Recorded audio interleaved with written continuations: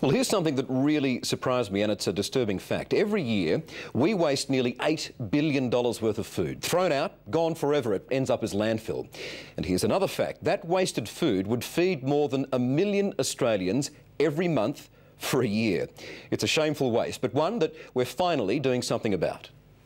I suppose every day, you know, there's leftovers and stuff you don't use. Is it something that you think about? Probably not.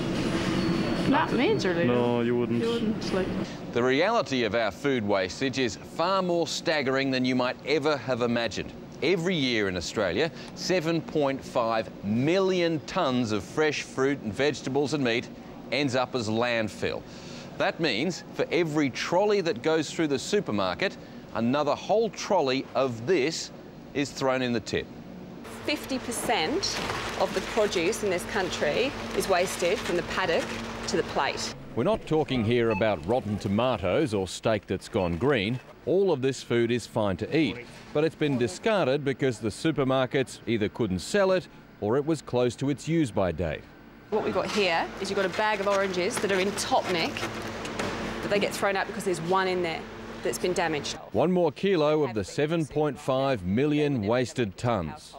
7.5 million tonnes does sound like a lot, but how much is it really? Well, here's a thought experiment. The MCG holds roughly 90,000 people, which also happens to be about the number of homeless people in Australia. 7.5 million tonnes of food would not only feed all of them, it'd feed another 166,000 MCGs full. The sheer excess is even harder to fathom when you consider how many people go without. We know that there's 1.2 million people that ran out of food at some point in the last year and didn't have enough money to buy more.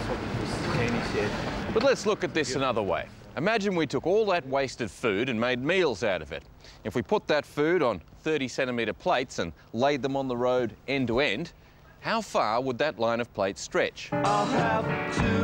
Remembering that the plates are just 30 centimetres wide and the Earth is 40,000 kilometres around, end to end, they'd stretch the width of Australia and around the world, 178 times. The food we throw out would feed 13 million Australians for an entire year. So what's the answer? The answer is moving the food that is being discarded to the people that need the food. So there's more than enough food to go around. It's just that distributing the excess to those who need it isn't commercially viable. That's where these people come in. Katie Barfield is the CEO of a charity called SecondBite. The plan today is we've got everybody sorting through the food and then it will go out to St Mary's House of Welcome and also Wesley Mission. And you get, what, Otway pork mince here, chicken, you got sausages, hot dogs, steak. Free-range steaks. Russell Shields oversees the distribution of excess food from dozens of supermarkets. This stuff would have all ended up in a tip. Previously, yes. Yeah. Today, some is going to the Wesley Mission, the rest is headed straight for the table. And previous to SecondBite, it was basically simple things like mince or pies. But now that we've got SecondBite, we can almost serve whatever we like. SecondBite distributes 900 tonnes of food a year. Well, that makes about 1.8 million meals. That's hearty, nutritious meals for people. That's just 0.001% of the food wasted in Victoria alone.